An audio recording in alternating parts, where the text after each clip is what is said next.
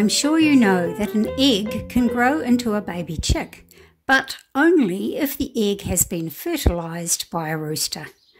Maybe you've wondered how to tell whether an egg has been fertilised or not. Of course, if you don't have a rooster, then you know for sure that the eggs your hens lay are definitely not fertile. But assuming that you do have a rooster with your flock, or got the eggs from someone who does, then there's at least a chance that the eggs will be fertile. How can you tell? Excluding the use of some very fancy lab equipment, there are only two ways to tell whether an egg is fertile or not. You can let it be incubated or brooded by a mama hen for a few days and then candle it to see whether a chick is growing inside. If there's a chick inside, then the egg was fertile. The only other way is to open the egg and look at the white spot on the yolk. Let's take a proper scientific look at the anatomy of an egg. There's more to it than just a shell, a yolk and some egg white, although those are the three most obvious components. The eggshell itself is a hard structure made of crystalline calcium carbonate. The outer surface of the shell is covered with a porous coating called the bloom. The bloom allows oxygen to pass through the eggshell, but keeps bacteria out. Keeping the bloom coating intact is important for maintaining the freshness of the egg. That's why we shouldn't wash eggs before storage. I have a video about that. Inside the hard shell layer are two membranes, an outer one close to the shell and an inner one that sits closely around the egg contents. As days pass after the egg is laid, an air bubble forms and grows in between these two membranes. If eventually a chick develops in the egg, the chick pokes its beak into this air bubble to breathe just before it hatches.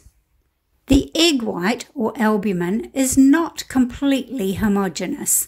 It's thinner near the outer membrane and thicker near the yolk. But the most obvious structure in the albumin is the bullseye. These are strands of thickened albumin that extend from the yolk to the top and bottom poles of the shell. When the egg is forming inside the hen, it rotates on its axis as it passes down the oviduct, and the bullseye get twisted into strong cords that hold the yolk in the centre of the egg.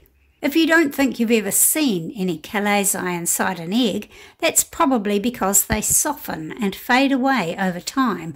So although they are quite obvious in a very fresh egg, they disappear as the egg is stored. Now we come to the yolk, which is encased in its own membrane. You might not have thought much about it, but you have certainly noticed the effect of the yolk membrane. When you fry an egg, it's the yolk membrane that keeps the yolk together in one circle in the pan. If you break the yolk membrane, the yolk runs everywhere. The yolk has a very high protein content, and its original purpose is to serve as food for the chick to develop inside the egg. In mammals and other animals that bear live young, the developing embryo is fed from the mother's bloodstream via the placenta.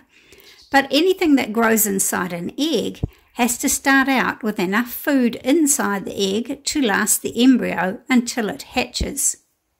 Finally, somewhere on the surface of the yolk, what we're really looking for is this little white spot. This is called the germinal disc, and it's actually the nucleus of the cell that could develop into a chick. An egg has this little white spot, regardless of whether it has been fertilised or not. If the egg has not been fertilised, it looks like a small, dense, white spot on the yellow yolk. If the egg has been fertilised, this germinal disc is the very beginning of the chick embryo. While the egg is still inside the hen on its way to being laid, the germinal disc begins to grow as the cells divide and multiply. A few hours after the egg is laid, there are about 50,000 cells in the germinal disc. It's no longer a small, uniform, dense white dot.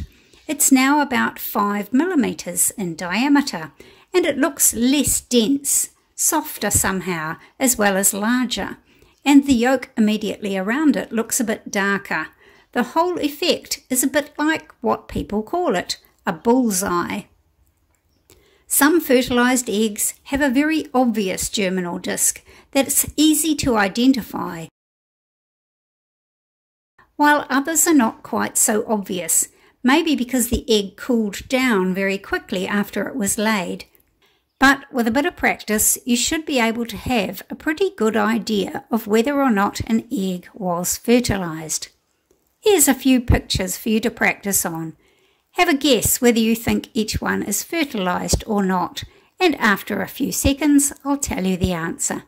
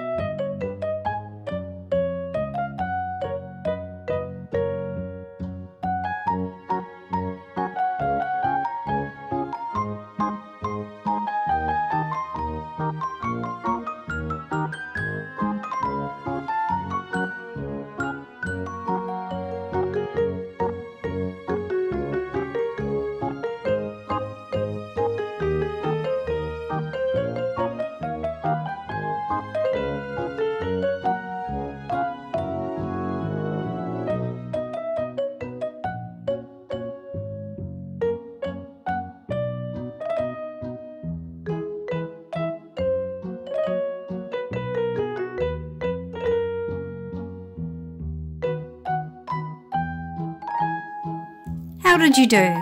Are you getting to be an expert? Keep practicing and keep having fun with those chickens. Bye for now. See you next time.